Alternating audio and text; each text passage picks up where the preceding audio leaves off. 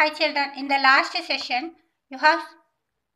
you came to know that a current carrying conductor, when placed in a magnetic field, it experiences a force and it moves in the direction of force. And the rule we discussed is in the left hand, Fleming's left hand rule. How can we apply it to find the direction of motion of this conductor?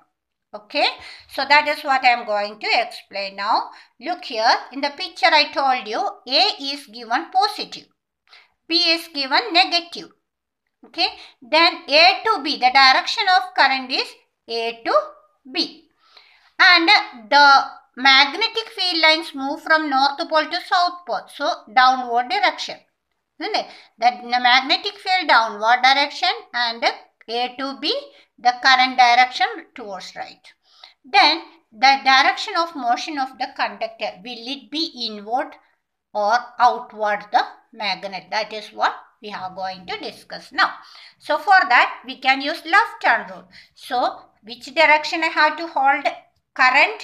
In the direction A to B. Okay. So if I hold it this way, it will be A to B.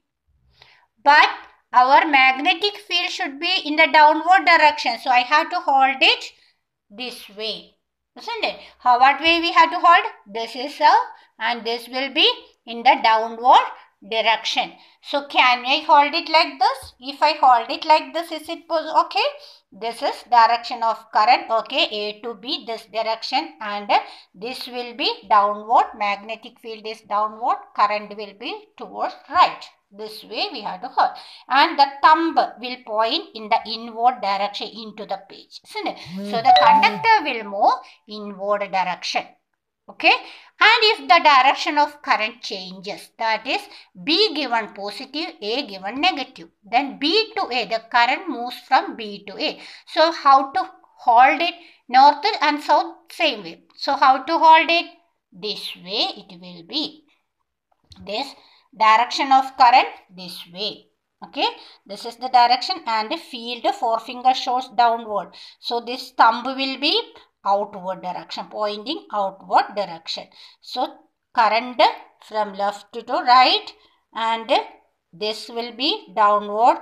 Force will be, field will be downward, and the conductor moves in the outward. Thumb points in the outward direction.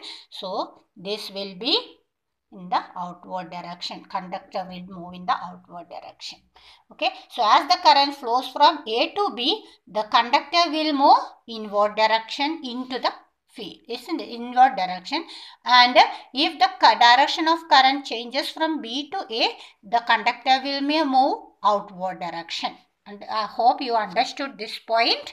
And for that, which rule? To find the direction of applied force, we use Fleming's left hand rule. How can we state the rule? Imagine that you hold the three fingers, forefinger, middle finger and thumb of your left hand mutually perpendicular to each other. If forefinger points towards the direction of magnetic field and middle finger direction of current, thumb will point towards the direction of force on the conductor. Now what are the factors on which the force acting on the conductor or motion of the conductor depends? Yes, it is the direction of current and also the direction of poles of the magnet. Now let us find the use, one of the important use of this property. Okay, and that is, you all know electric motor.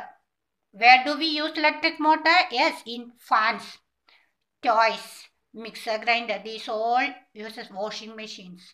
Everywhere we use an electric motor. What is the use of electric motor?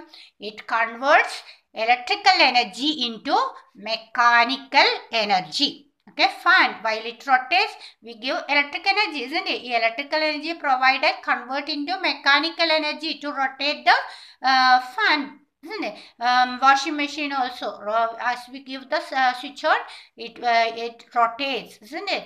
Drum rotates. So it converts electrical energy into mechanical energy. So this electric motor functions on the basis of this rule. Okay, on the basis of this force acting on force acting on a conductor carrying current when placed within the magnetic field.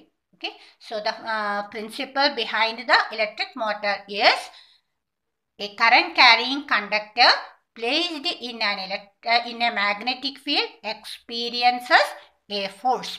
Okay, children. So let us see the working of a electric motor, parts of electric motor first, then we will discuss the working also. Here you can see the parts of a electric motor. This north and south U-shaped magnet, only front side poles only shown here. North and south pole of a magnet, and here you can see, and here you can see a rectangular wire. Okay, this rectangular wire fully wounded by some conducting wire. Okay, fully coiled conducting wire is placed over this rectangular frame. Okay, this part is called ABCD, is the rectangular frame on which wires are conducting wires are wound over it. Okay, and this rectangular frame is known as armature. Okay, and this is the armature. ABCD is the armature. So these are poles of the field magnet. So we can say the one part is field magnet or magnetic poles, then rectangular frame which is called armature. Okay, this armature you can see it will rotate about the axis. So that axis, you can see the dotted line represent this armature will rotate with about this axis. So axis of rotation X, Y. And then here you can see one end of the coil is fixed at a semicircular ring here. You can see this is a complete ring but broken from here, gap, upside also gap. So we can say two semicircular rings are there. So one end of this coil is connected to one of the semicircular ring and the other end is connected to the other semicircular rings. These semicircular rings are called split rings. One complete ring split into halves. So it is known as split rings. Okay.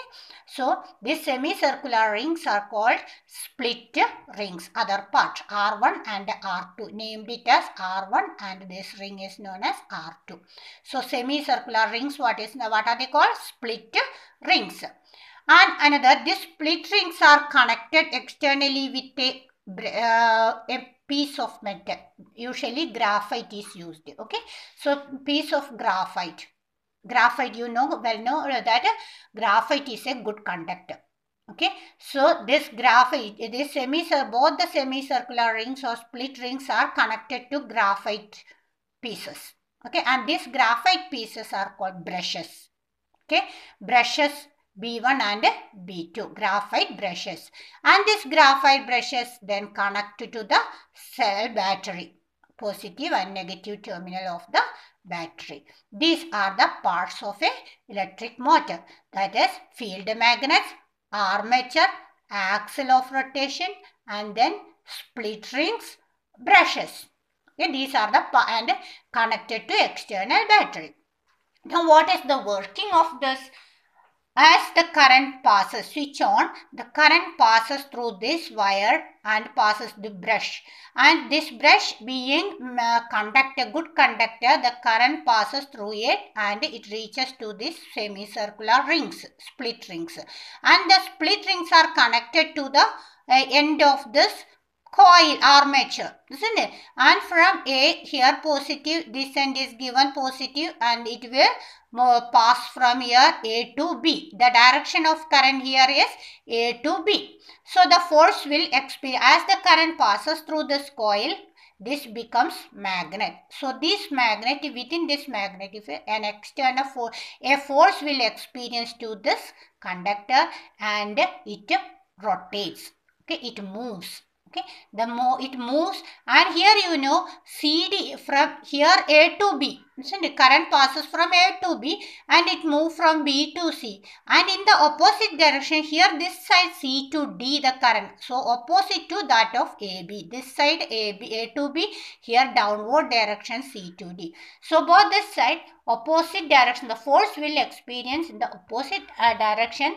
So one will be this side will be up and here downward direction. Then the force experience will rotate this armature. This armature rotate within this field. Okay, and first half it will rotate, the armature will rotate, and thus why as armature rotates, here brushes are only in touch with this split ring. It is not fixed. As it rotates, first half the brush B1 will come in contact with R1. As it complete rotation, this B2 ring will move this side and it will come to contact with the B1. Okay, and B1 will go to B1 and R1 will go to brush B2. So this way the direction of current, then the direction of current changes. B2 and B1 brushes will be there itself, but the split rings alone rotates.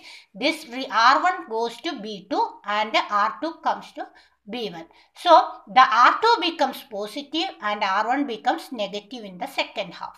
Direction of current changes and the rotation completes. It completes the rotation. This is the working of this electric motor. Okay, and here the split ring changes the direction of current.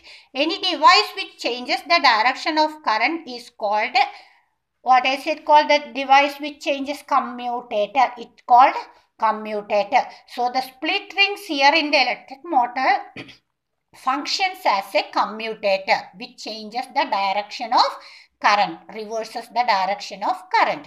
That is the function of split rings in this electric motor. Hope all of you understood the part, children, and you once again you go through the textbook, read it, and if today that much in this session, and next session we will discuss about moving coil, another device which functions on this same principle, that we will discuss in the next class. You have to learn to draw the diagram. You should know each part of the electric motor working principle, and also the working also you have to learn. Okay children, we will continue in the next session. Till then, bye.